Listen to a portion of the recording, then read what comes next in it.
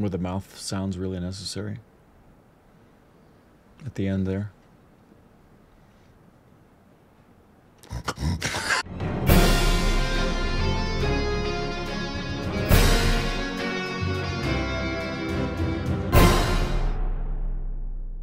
Hey, welcome back to our Stupid Reactions of Corbin. I'm Rick. And you can follow us on Instagram, Twitter for more juicy content. Thanks to our Patreon. Follow us on Twitter account. Subscribe if you haven't, like button. Thanks for supporting us on Patreon. Follow us on Twitter account. Subscribe if you haven't. Did I just say those words? You did. You got confused and distracted because before we started recording, I whacked SRK. Yeah, you did. Whacked off SRK right behind him. Whack. Hate when that happens. Buddy. Today we're doing a movie review. Kind of. Yeah. Well, you'll explain. I'll explain. I'll explain. Don't worry. We're reviewing the new film that just came out, a Hindi film, An Action Hero, starring Ayushmann and our dost Jaideep. It's directed by Anirudh Iyer, who directed. I thought he directed something we'd seen. Anyways, and no, this is actually, if I'm not mistaken, this is Anirudh's debut as a director, as helming a film. Yeah. What did he do with his other stuff? Has done like assistant AD, like assistant director, not assistant AD. AD. Oh, okay. Yeah. Okay. But he also wrote it as well. Yes. Along with somebody else. Sorry, I'm not on the right page here. And composed by, say that one. There's two names for that credit. Farid Kot is the one name, and Rajarshi Sanyal. Okay, and so normally with new films, we do a non-spoiler review because we want to make sure people can go see it without being spoiled. Right.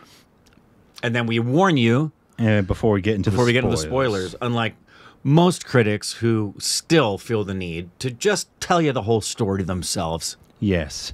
The reason I'm saying this is because I don't know if we can non-spoiler review this. We were talking about this in the car. We don't normally talk in the car because we want to keep our thoughts fresh. We're pretty silent in the car usually. Yeah, because we want to keep our thoughts fresh. Dialogue for here so you guys can see it.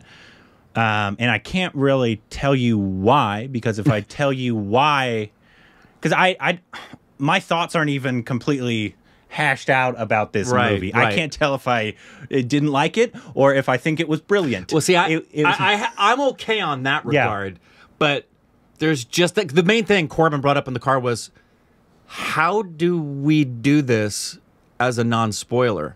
Because here's what I can say in the non-spoil section. And for those of you who've seen it, when we begin to spoil it, you'll understand, and you probably already understand why we can't. But if you're one of the people wanting original storytelling in Hindi cinema, go see it. Yeah. Go support it. Especially it's very original. Especially if you speak Hindi. Yep. Because I think along with certain things about it in terms of references, one of the reasons I think that I don't know if we're fully qualified to even review this film. Right. There's, I think, somebody, because I've heard this from many people I trust as well, but somebody just, because I posted about it that we were going to see it on Twitter, and he said, subtitles do not do it justice to Jaideep's comedic timing. I'm sure. And straight-face humor. I don't remember the last time I laughed so hard throughout an entire film. It's just freaking hilarious. And that's not the first time I've heard that. Of course. I laughed some. I would not even consider this a comedy. So that's because it's lost on us, and also either the subtitles. And so that's something I'm trying to get across. Is that not only are there references that I don't know if we're qualified, and also subtitles, but there's also so much going on in this that I don't even fully understand what I saw. And I want to hash it out, and we'll talk about it in the non-spoiler review. And we can't tell you that. So it is. We can tell you it's very, very original. Yes. It's very intelligent. Yeah. And it probably is hysterically funny. Yes. If you're a native Hindi-speaking person and you particularly understand the Indian culture of media, movies, politics, and things like that. Yes. Anything more we say, Yeah, will give stuff away that the story needs to tell you. Yes. So I would just, if you haven't seen it, go watch it. See it. And then you can come back and talk to us, or go see somebody who's maybe a Hindi speaker and they have a non-spoiler review that you can watch. I think they'll probably a little more qualified. Right. This is going to be more, I think, of a discussion about the film than an actual full-on, like our normal style of breaking down everything, because I think the most interesting part to me is the entire concept of the film. It's the concept of the film I want to talk about the most. So, like I said, our non-spoiler is just go watch it and come back, form your opinion, and then come see us talk about the film in our spoilers. So this is a little different than our normal stuff. I'm sorry, but if you've seen it, you might understand why. So, we're in spoilers. Spoiler time. Go away. Go away if you have not seen the movie. Go see the movie. I don't want to spoil Yeah. stuff for you, and I can't even tell you why. Okay, so we said this in the car. Yes. The very first sentence we would have for the film is that it's a movie that is representative. Oh, so many things. Not to be taken as a real action movie. Yes. What's funny is to see how many people will see the film and leave, and their takeaway will be, I really liked Ayushmann Khurrana in that action film. That was actually like an hour in. I was like, what the fuck is this? Exactly. Like, none of this is believable. What the fuck is going on? What's going on? Why? Where's the other? We're in the spoilers. Yeah. I want to say that again. You should have already seen it. I just want to repeat that. Because, like, I was like, how the fuck can he do all this shit? Exactly. Right? And why? It's illogical. How can he jump across buildings? Right. And then subsequently, in the second half, can't break through a window? Right. Why is Jaideep not shooting him in the goddamn face after every he time just it gets to shot him? 2 police officers Right. in broad daylight? It's because so I was like, everybody's representative. Yeah, so it's all representative in and that symbolic. part, I was like, oh my God, why is everybody saying this film's amazing? Right. Like, why? I don't get it. And then, like, obviously, as the film goes on, you kind of more understand. Even though I was already aware, I was like, something is going on. Is this entire thing a movie? Like, is this going to be like a meta, and like he's going to be in a trance and he comes out and it was a big movie. Right. Like, all this kind of really didn't take place. Yes. Right. And I don't even know if anybody can actually answer it, because in the second half, when he was being interrogated, and they basically were the audience, right? And they said, that's the dumbest thing I've ever heard. Right. That's not believable in the slightest. What are you talking about? Right. Like, why should I believe you? Right. And then obviously he comes in with, if you put maybe I did it, maybe I didn't do it. I'm an actor. Yeah. So what do you care?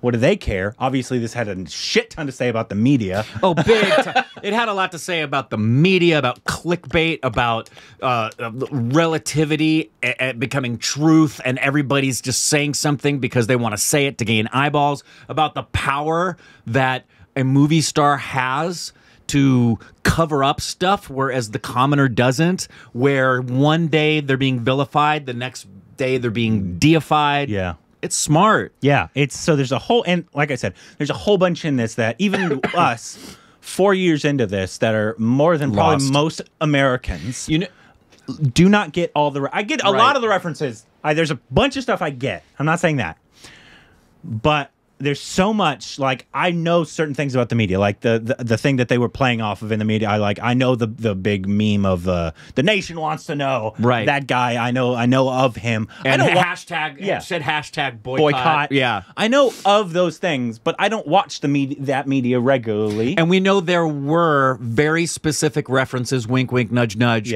to very specific celebrities and things. Yes. And certain things that happen. I know all that, but there's probably a billion other things in this film that completely went over my head, that probably made this film even better for some people, right? Yeah. And so that's why I'm like, I feel like I don't fully understand a lot of the things that happen, and I just need to kind of talk it out. Like, was Jaideep actually just a reference of the audience?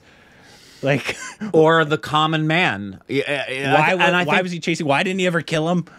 Well, yeah. Yeah, what do you think? Like, I don't know. Because we don't know what actually happened. But I think it's because the primary goal in the writing wasn't to have a thoroughly believable through line and plot as much as it was to show the representative characters who could kind of morph in and out sometimes of who they were representing, but as they represented what they represented, it also kind of tongue-in-cheek for itself showed you how the way the media and celebrity can change their narrative, it did it itself on its own and made you have to forgive it for it. The way that happens in the media. Yeah. And obviously it started, I thought the cops in the beginning were very funny. That was probably some of the funniest parts.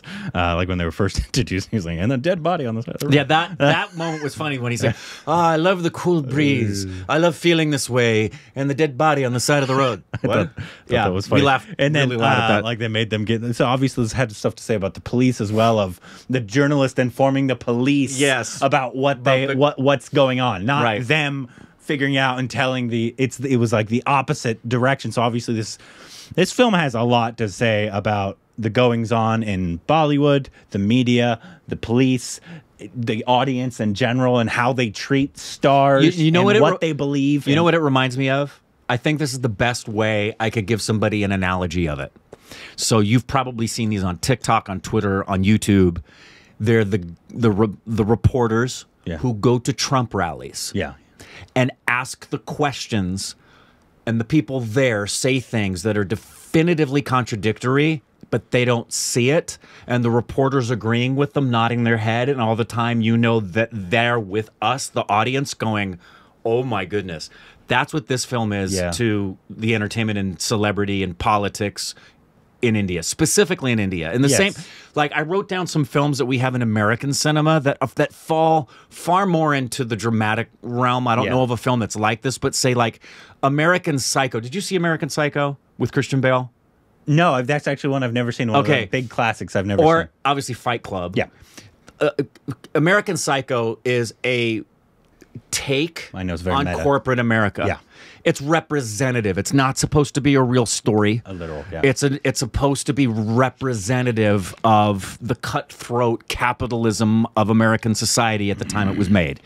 But it's far more straightforward and linear in its representativeness than this is. Well, this was also since India and its action films are incredibly unique. Yes. Especially like with the introduction of the big South mass films. Right. That it's also playing off of with the hero worshipping.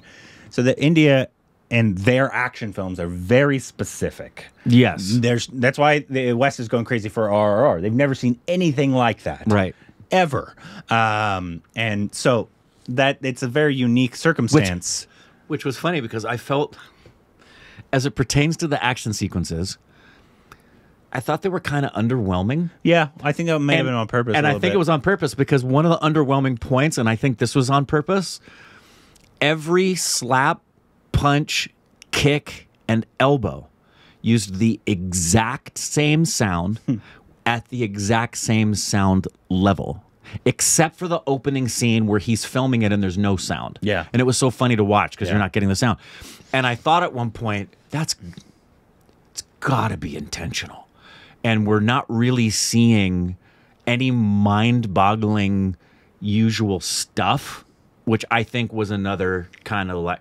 The other thing, did you notice that this was a predominantly male film? Like the only female character is one of the news people and the item girls in the song numbers. Yeah, there's few. There's no heroine, there's no mother, there's no daughter, there's no sister, there's no love interest, there's no women, there's no female cop chasing him, there's no women. I think there was one female British police officer. For a split hot second. Yeah. Which is another thing of, okay, you want patriarchy? Here you go. Here's all the guys. Here's all the guys and all the roles. I think that's another thing with the Indian action films, though. They're very masculine. Very male heavy and male focused. Yeah. Which was another reason why in the item number, it was like, welcome to Bosom City. Yeah. Right? And that sequence was so interesting because I was already confused the fuck out. We were going, what the hell is going on? Because we knew this wasn't reality. No, we knew that. Like I was like, I know the proverbial shoe is going to drop at some point, and we're going to figure out what the fuck is happening to me right now, right? Exactly. Because this is not real. I know this is not real. Or supposedly real, right? It's a story. That Somebody's telling a story. Representative. Yeah. Right. But that sequence, obviously, when that guy came in and the terrorist guy, presumed terrorist. Yeah. I didn't know, one, if we were supposed to know who that person was. Right. So if that was a real reference, once again, went over my head. Me too. I was like, okay, it's a terrorist. And I know that actors in Bollywood throughout its history have performed for rich people and gone to parties to dance and party. performed for people who are supposed terrorists. Yes. And also the tie-in of the mafia was in there. I know all that. And so I got all the reference. Right. But like the fact that like it was like incredibly almost meta, like that whole sequence happened. You don't know what's going on. Then he goes into a party and then he knows the dance already. And he's like, it's incredibly meta. That got really meta at that point of the film. And then he started talking to Jaideep, asking Jaideep if he's the audience. I'm like, is this just going on in his mind? Yeah, well, that's the thing with Jaideep. If Jaideep is representative of the audience, right, who is trolling and saying we hate this and has every opportunity to kill it. He doesn't. But never does. Yeah. He's constantly, even when he's shooting it at point blank range at the party, I think that's one of the funny moments. I bet the audiences, when he shoots and then the next shot you see them sitting side by side, I bet audiences roar over the fact that no matter what happens, he's going to complain. He's going to say, I'm going to kill you. He's going to say, I hate you. But he's still going to let him be. Yeah. And this review was very strange to me because very, very like strange. I'm not going through like the different, because I don't even know if Jaideep and Ayushmann did a good job. Obviously Jaideep, he has such a screen presence. I love Jaideep, right?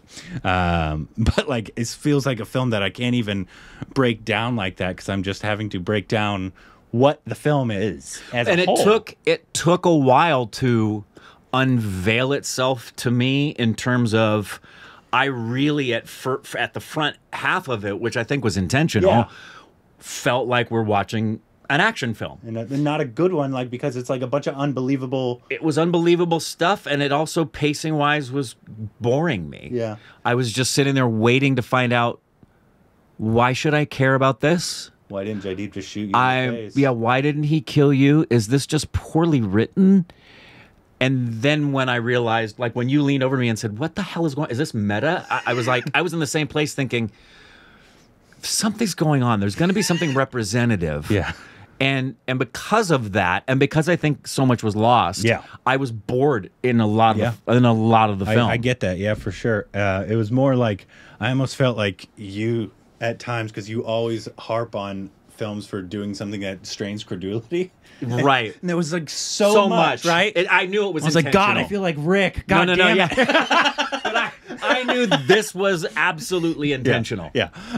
But like, that's how I felt. And I was like, I don't want to feel like Rick. God damn it. But obviously, like, I'd be so interested to actually talk to an Indian who is from India and it lives with all this media and lives with all these references, and real stories that is probably being portrayed on screen that they're seeing every day in their life. And so, like, to hear their take on it and what all these things meant, and I think it's a very smart film. It's very smart, really, really intelligent, and very subversive. Yeah, so I do enjoy that. It's better. I don't know if it's meant for non-Indians. I agree. I don't think you can. We can't get it. Yeah, we've been in it for 4 years. Yeah, we can't fully get it. Not to say that like it's a bad film at all, because I think it did what it's supposed to, right? But in terms, I think to really get this film, you need to have been an Indian, immersed in the media, immersed in the culture, immersed in all these references for your entire life. Agree. To really fully appreciate this film. That I think that's why I was bored through a huge portion of the first half, was because I don't get that stuff. Yeah. I will say, because I think we understand where he was coming from to make this and his intention. A film that I did not like that is also supposed to be a subversive parody representative thing was Don't Look Up. Okay, yeah. This is way smarter than Don't Look Up. Don't Look Up was...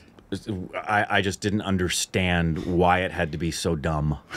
and which is saying a lot considering seen that film. I still never saw it. Yeah, it just, there's a lot of people who liked it, and there's a lot of people I've talked to who felt like I did, which was you had a great opportunity to say something, and you made it just a big. This was intelligently doing the proverbial reporter at the Trump rally. Whereas I felt like Don't Look Up was just mocking everyone who doesn't believe the way the creators of Don't Look Up believe. Okay. Even though they're right, because it's about climate change. Yeah. Even though they're right, it was very just, if you don't see it the way we do, then you are worthy of being mocked and made fun of in a way that really wasn't intelligent, whereas this was really, really smart. And I bet if we knew even more of it culturally, we would think it was even smarter. And dialogue-wise. Yeah, exactly. If we spoke Hindi, I think we would have gotten a lot more references. And also, I heard somebody say, like, there were song references. Right.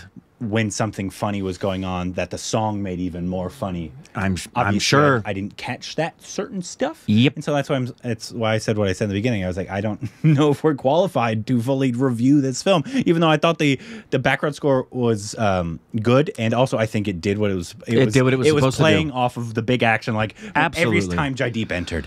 Huh. It was actually almost Addams Family-esque. It was his theme. And anytime somebody dropped a truth bomb, there was that. It was very KGF. Very KGF, and there were moments that were very Mission Impossible. Yeah. It really was kind of an homage in many respects, probably far more than we know, to action film soundtracks. Yeah. And it's, even though it's not the smartest movie that ever bored me. Without question. It's the smartest movie that ever bored me. That's but funny. It's my fault that it bores me because I think I'm just ignorant. Yeah, I think that's it.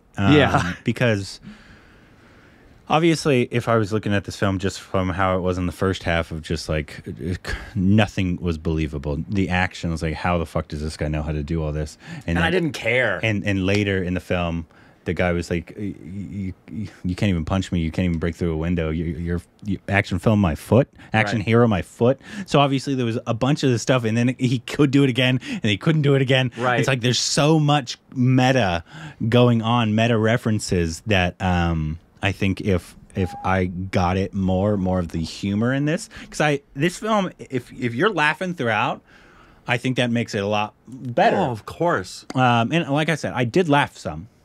But I would never call this a laugh out loud film. It's probably what people thought. We didn't get.